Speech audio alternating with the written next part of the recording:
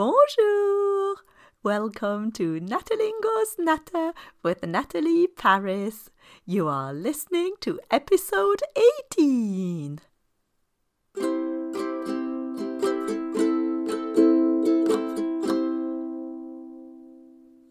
What has happened in the classroom recently?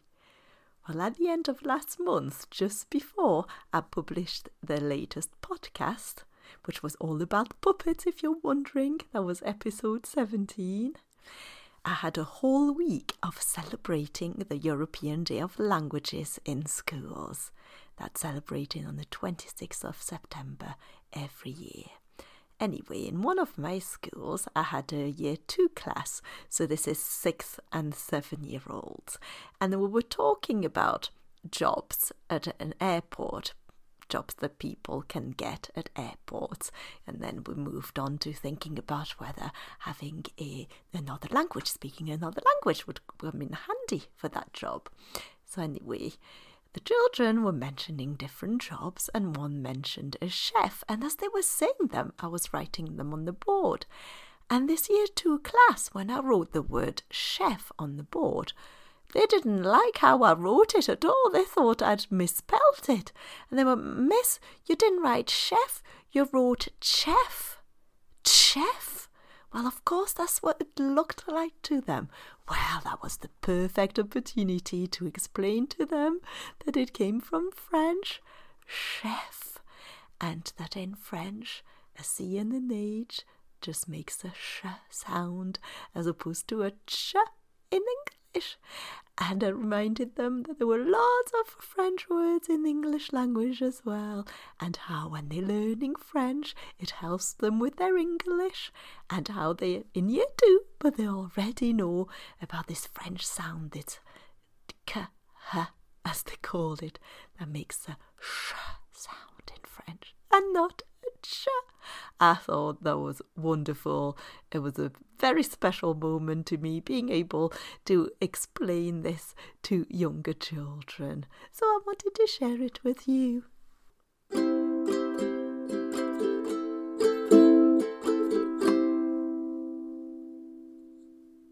The topic of this podcast today is phonics and teaching phonics. It's about our practice. How do we teach our children that we teach? How to decode the language? What the letters on paper, how they connect to the sounds that they make. And the idea came from a talk that I gave on the 5th of October 2019 at the Institut Français in London. This was for a French Teachers' Day, which they host every year now. This talk I called Progression with Phonics and Progress within Phonics. And preparing for this talk was absolutely fascinating. I started off as someone who just had an idea about phonics and what was out there and how it could be taught, and ended up really sucked into it. And it was so interesting. I've never spent so much time preparing for a presentation ever before, and I've never spent so much money either because of all the books that I bought and read to help me become a bit of an expert, and making sure that I shared up-to-date information and varied information about the topic with the people I was delivering the talk to. I thoroughly enjoyed it on the day, and I wanted to share my findings with you in this podcast. If you would like to see the original presentation, there is a link to this podcast that will take you straight to it on my website, so you can have all the links to buy the books if you're interested in them, or where you can find more information about everything that I mention in this recording. I started off wondering if there was just one thing that we could tell our children. This is about French phonics, by the way, but a lot of what I'm going to talk about can be applied to other languages, especially, I know, to German and Spanish, which are the other languages that I know. So if there was only one thing that you could tell your pupils that would make them really sound a lot more French or Spanish or German or whatever the language is that you teach to them? What would that one rule be?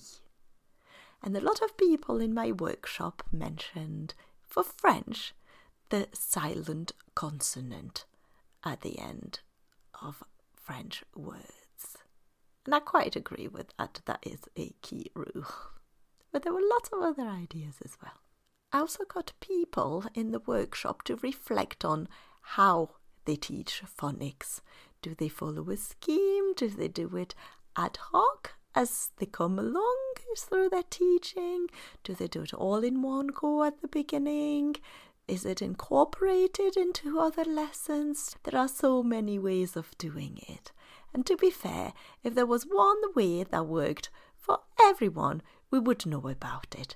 There really isn't. There are many ways. Some might be better than others, but there are all options, and we've got to decide which one works better for us and our pupils. Now, where I am in England, we have to worry about inspections in schools by a body called Ofsted.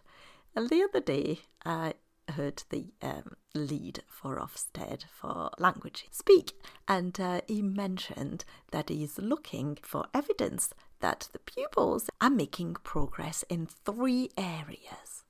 One is grammar, one is vocabulary, and one is phonology. Now, Ofsted, the inspectors think it is important, and I thought, well, let's find out exactly what is so important about it and how we can teach our children, more importantly. Amongst the different schemes and ideas that I read about and that you can find links to in the original presentation are schemes by someone called Nadine Chadia, and she's come up with an alphabet coloré, and in the workshop there were people who use it and absolutely love it, and I saw it in demonstration. It's quite impressive. A lady in the workshop as well called Marie-Odile Guillou shared a PDF of French complex sound that she put together, which a lot of people I know are finding really helpful to refer to.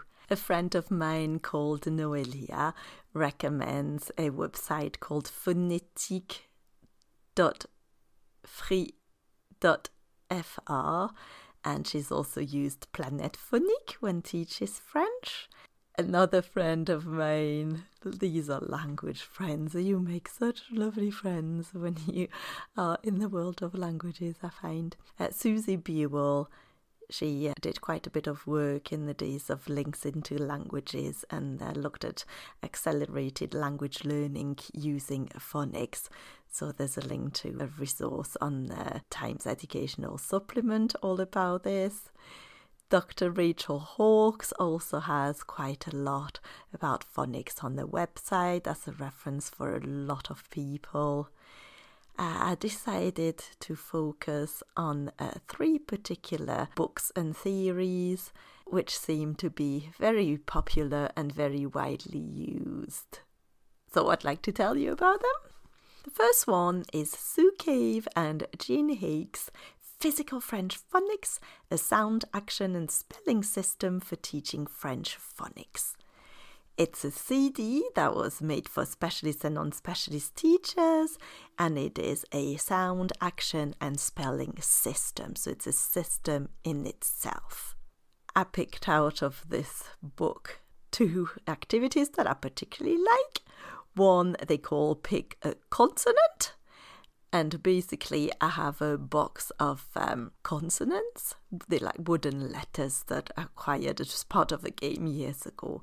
And I have a box of vowels. And you choose a vowel sound that you'd like to practice. Let's say the sound A. Then you pick a consonant out of the consonant box. And you put that consonant with that sound. So that would make ta. And practicing this and do silly voices, whatever you want to do. And then you pick a different consonant and have a go. So it could be with, if you pick T, ta, ta, ta, ta, ta, ta, ta. It really gets us focused on a certain sound. Another idea is that of the phonic hangman. So you play normal hangman, but you have a dash for a letter and you have a longer dash for maybe a phoneme that takes more than one letter.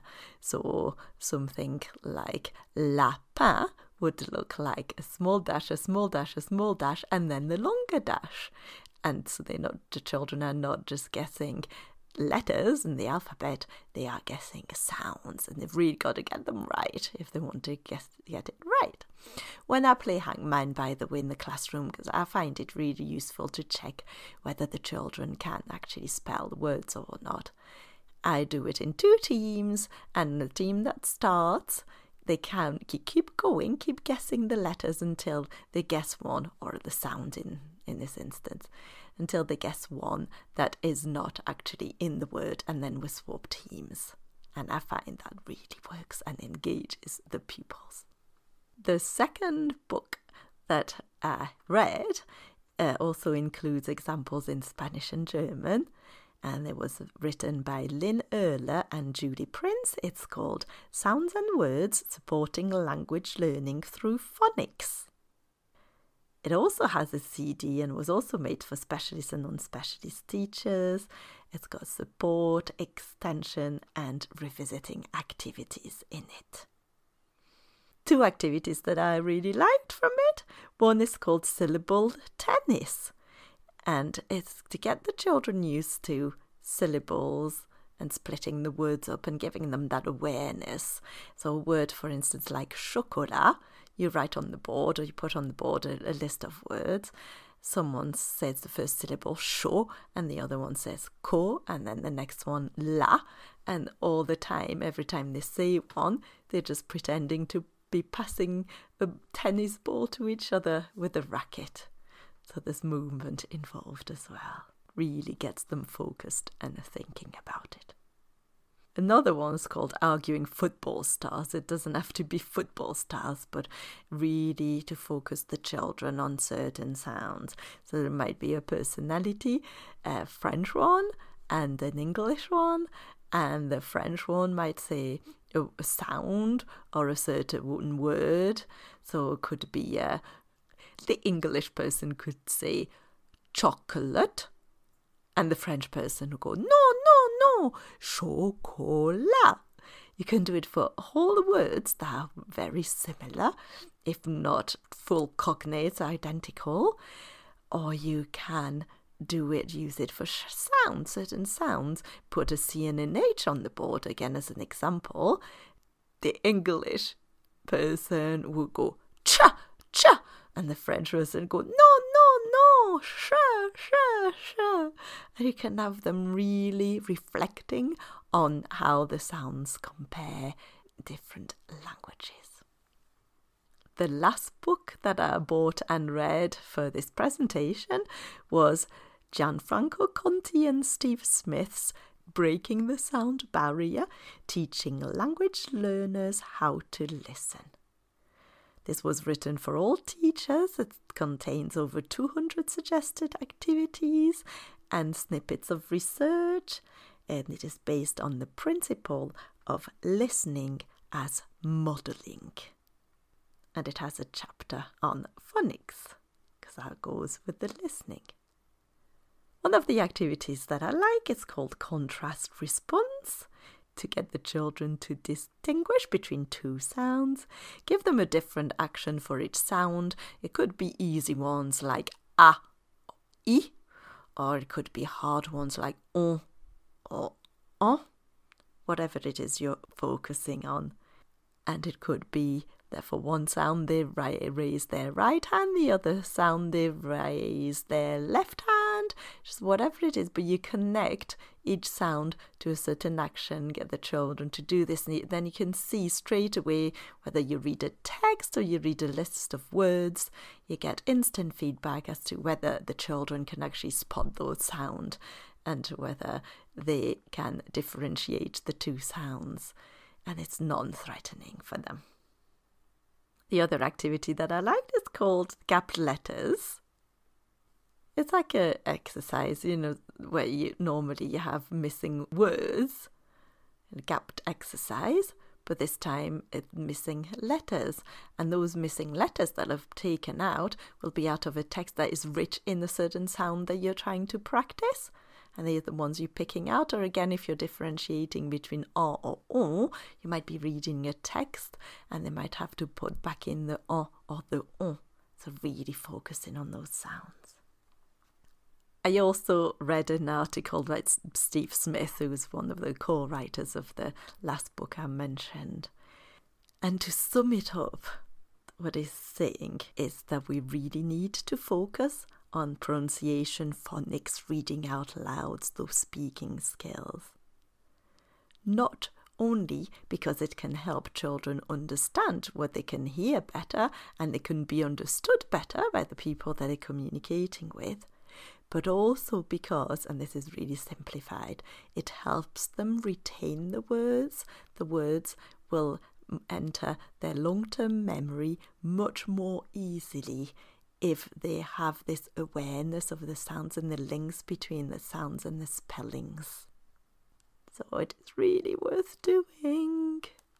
When we teach phonics, our children have got to make progress with it.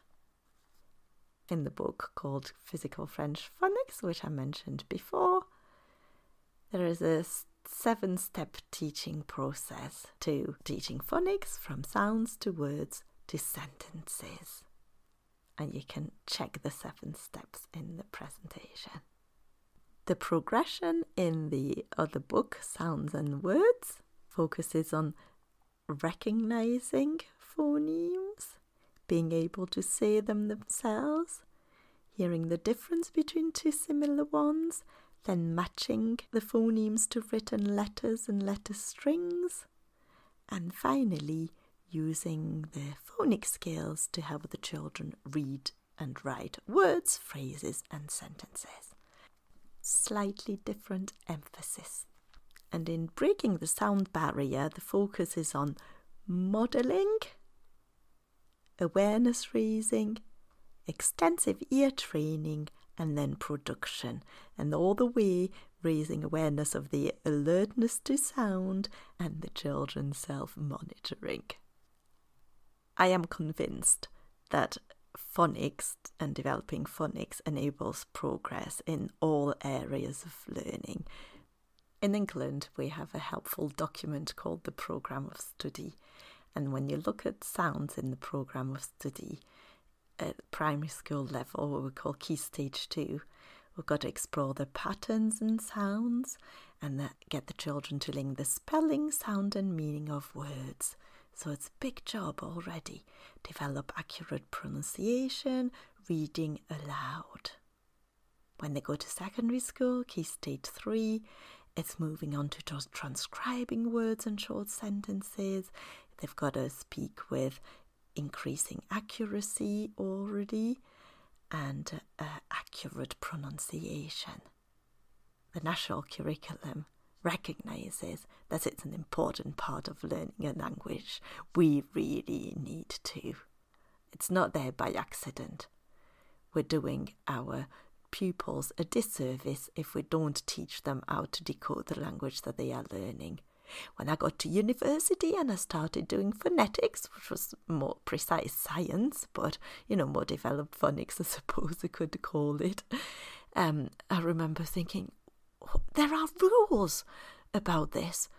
Why couldn't understand why no one had told me them before, why I had to wait until I'd been learning English for 7 years by then, before anyone explained to me when an I sounds like an E, when it sounds like an I. Okay, there are always exceptions, but the basic rules around it. I thought, what a waste of time. Why did they not tell me before? And I don't want my learners to grow up and say, why didn't Miss Paris tell us about this? That would have made it so much easier for us. Because it does. When I talk to secondary school teachers, because I teach in primary schools, I know that very often if we mention phonics, we said, how much would it help you if the children came to you and they could decode the gist of the language, have them know the main rules?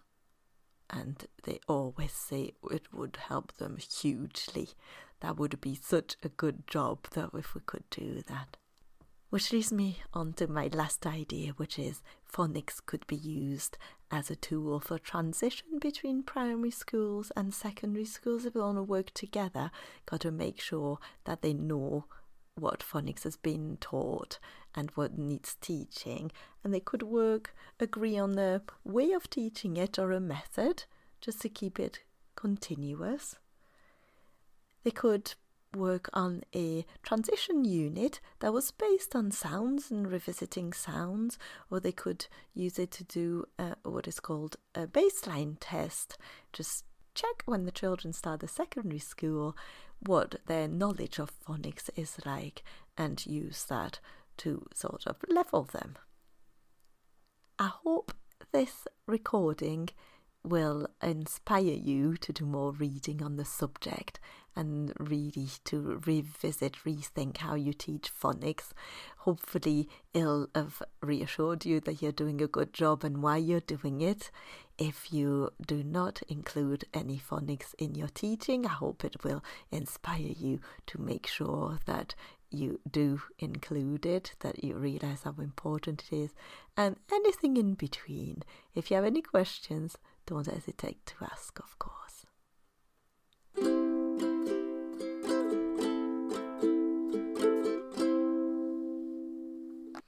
It is now time for my nugget of French learning, which I am going to rebrand as Tips to Sound More French. And this is for you and your pupils to listen to.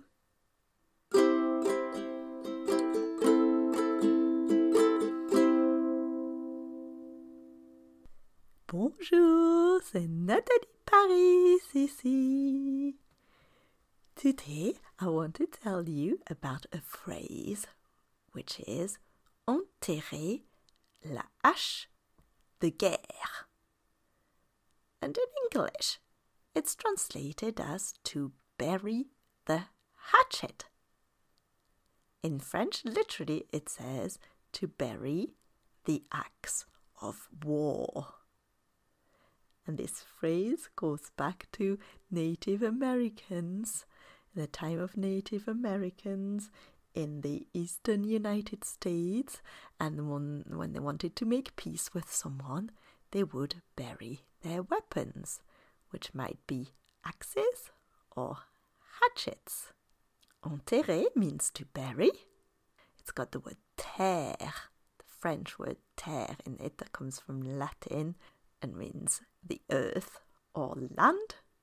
You find it in English in words like territory, terrestrial. It's got the word guerre, which is war. But the word I'm interested in is hache. It's spelled Hache, because really I wanted to tell you about the letter H, which in French is called un hache. It's masculine. And then I thought of une hache, which is feminine, which means an axe, and how it starts with an H. And I thought of the phrase enterrer la hache de guerre, and I thought, right, there's my story for today. So here's your tip to sound more French, thanks to enterrer la hache de guerre. The letter H in French, le hache. I sometimes call it the nearly invisible letter, because most of the time we just like to ignore it.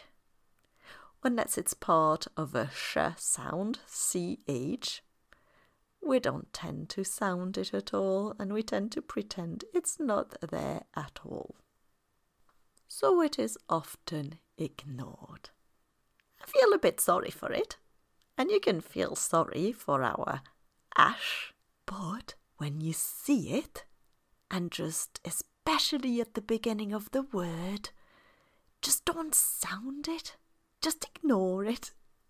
And if it comes after a T in French, ignore it again. We don't have those th and the sounds at all. So that's my tip for today. If you want to sound French, then just be nasty to that hache. Poor hache. Sounds like somebody's name as well. I hope this tip will help you sound more French. Thanks for listening.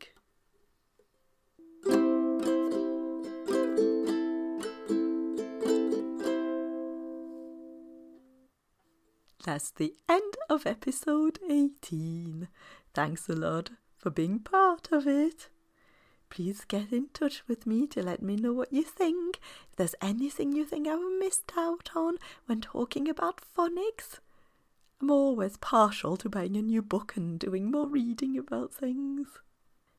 Contact me on my website, Facebook, Twitter, LinkedIn, whichever way you want. I'll be very pleased to hear from you. Merci d'avance, au revoir.